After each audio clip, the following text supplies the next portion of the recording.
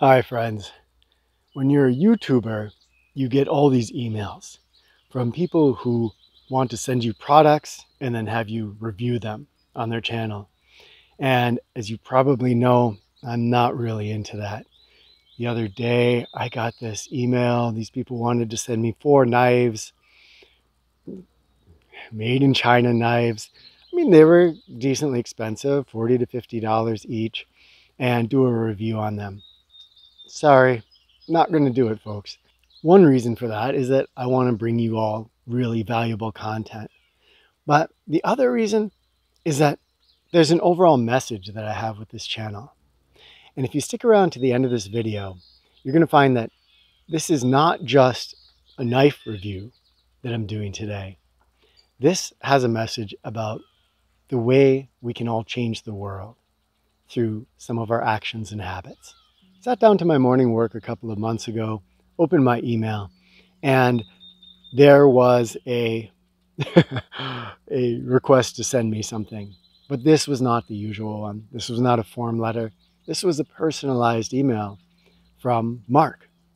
And Marc is a knife maker in the UK. He is doing something very, very different. And as soon as I started hearing about what he was doing, and as soon as I saw his knives, I got really excited. And I thought, this is a video I want to do. And there's a special story here. Full disclosure and possible conflict of interest, my friends. Salient is giving anyone that comes from this video a 5% discount on one of their knives. You can use this code. And they have offered our family a growing 5% each time discount towards one of their knives for everybody that comes and uses that code. That would mean that someday maybe we can get another Salient knife and we would have one to pass down to each of our girls. That being said, I must point out that when I do a review for something, I'm not going to give people a good review just because they sent me something. So this was kind of a risk on Marc's part, superficially, because he could have sent it and I could have not been impressed. But I think he knew, because they are making something so high quality, so beautiful, that there was no way I wasn't going to love this knife.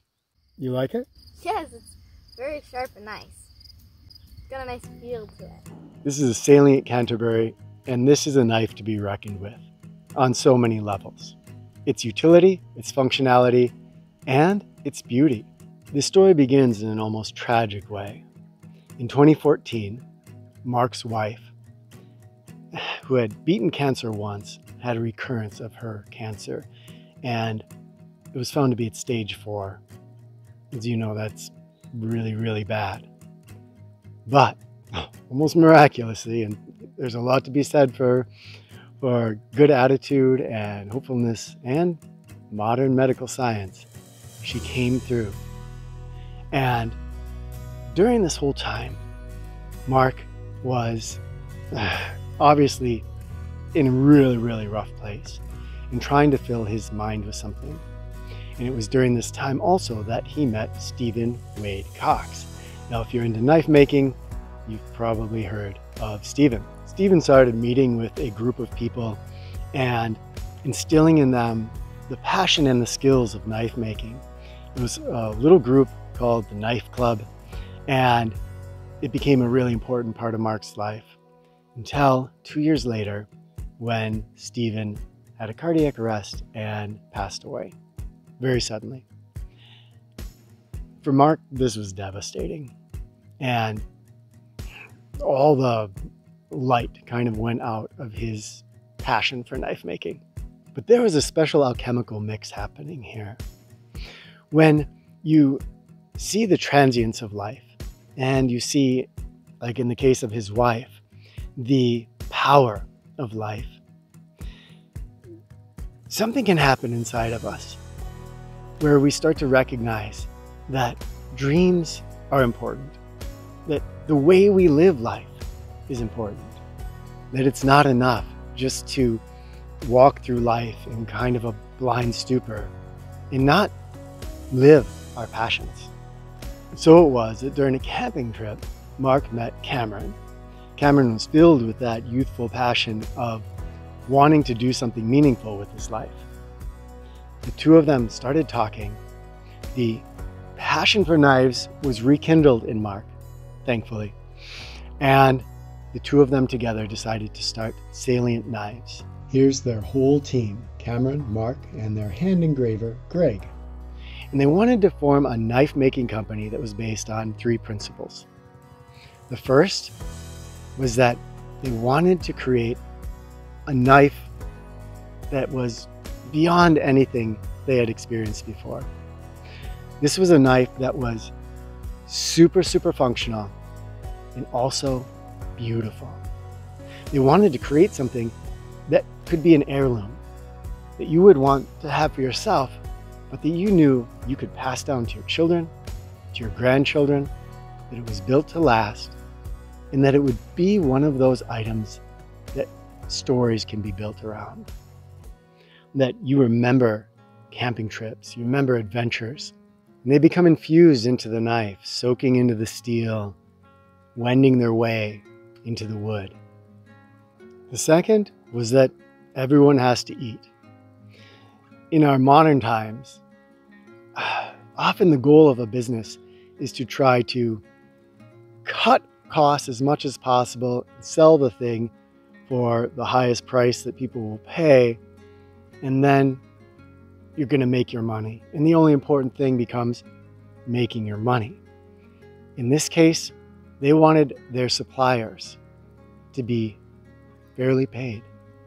They wanted themselves as the makers to be fairly paid. Everything that goes into this knife, the box is handmade, that person to be fairly paid. And for us, the customer, when we get a knife, to feel like, even though these are going to be much more expensive than a production knife, that we have spent our money in a way that we are getting more value than that money held. This was about a fairness to everybody, making sure that in the end, everybody's smiling, not just the person who sold the knife. The last principle I could really relate to, because Mirabelle with her hobby horses has this same one. When she makes a hobby horse, when Marc and Cameron make a knife, they want to make sure that when this particular knife leaves their shop, they're sad to see it go. That they have put themselves into the making of each one so deeply that they're attached to it. Mirabelle certainly feels that. It's, I mean, these horses all get kisses goodbye from us when they leave. And the knife, it's the same thing. Let me show you this knife up close, and I think you're going to see why I was so impressed and felt so incredibly honored that they were just going to send me one of these. It came in a handmade box. Who does things like this anymore?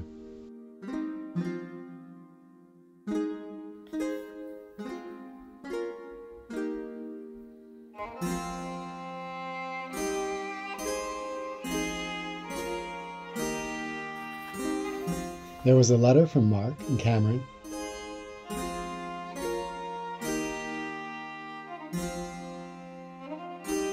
A certificate of authenticity, and, of course, the knife. The quality begins with the sheath. Look at this thick leather construction. Traditional and super functional. I want to show you how thoughtfully designed the sheath is. Do not be stupid. What I'm about to do with these knives, never do this with any knife. So a well-designed synthetic sheath, we know is going to hold that knife in there really tight. Again, never do this, you guys. So it's not going to come out. And a well-designed one. Obviously some can be loose. But on a leather sheath, you would not expect this to happen.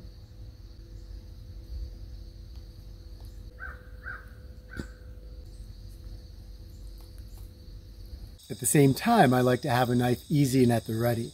And I learned soon after I received this knife that I can pull it a bit out from its sheath. It's still in there firmly, and yet very easy to reach down and bring it out. Every knife is individually numbered and the fit and finish is impeccable.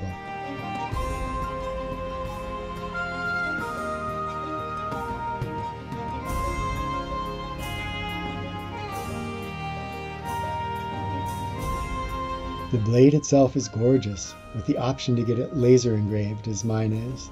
They offered to custom engrave anything I wanted, but I chose their Salient logo as I found it so beautiful. They even offer hand engraving by one of the world's most skilled engravers. This blade is thick and robust, as you can see when we compare it to a Swedish Hultsbruk axe. Amazingly, even though this is a smaller knife, the blade is the same thickness as the axe. Yet the bevel they've used gives the Salient a razor edge. As such, it's a knife suitable for many tasks.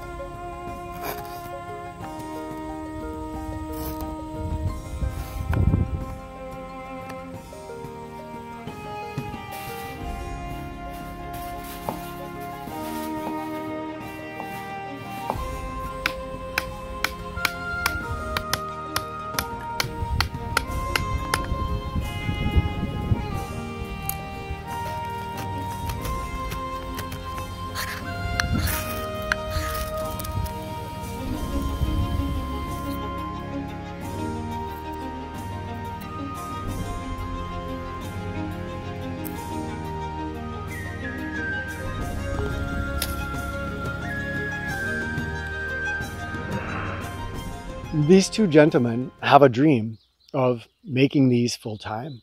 Right now, they're still working regular jobs and doing this on the side, putting their whole heart into it. But I would like to help, if I can, in any small way, to help make that dream come true. Now, as promised, they have offered a discount, 5% discount, to anyone that comes from this video. Just use this discount code, ReWild, and they will know that you came from here. There's something deeper here that I'd like to touch on before we say goodbye today.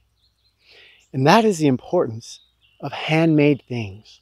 It is our collective actions as human beings that make the world what it is. So if we go around and we are spending our money always on the cheapest things, that creates a world. Every time we do that, we contribute to that world. A world of cheap, disposable things. And this holds for so many things in life. When we look around us, do we want a world of cheap, nearly slave labor that creates goods that fall apart after 3-4 uses? Or do we want a world where we remember that there was a way when we made things by hand, when we made things that would last for generations? For me, that's the world I would rather live in. I am certainly not perfect at it. I buy cheap things. And sometimes that's just a matter of money. So many of us are struggling financially and don't have hundreds of dollars to spend on something like a knife. But do I save up and I buy one item that is going to last, that's going to be real? We can ask this question of quality with clothing, with food, with an axe that we're going to purchase, with shoes. So many places, really anytime that we spend money. What would happen if we just stop and we say, all right, am I going to buy this cheap version, or might I look at some higher quality versions and think about getting something that is either a production piece that's made with more heart, or something that's actually handmade? So I'd urge you to go to their website. There's a link in the description, and check out their knives. See what you think. And if you take nothing else from this video, let's just remember that quality counts. It's not just in things either. It's in the quality of our words, our actions, our attitudes, our ideas. How are we going to live today? Are we going to just autopilot through the day? Or are we going to live it with heart, with passion, with quality? Thank you for watching, my friends, as always. And I would love to hear your thoughts in the comments.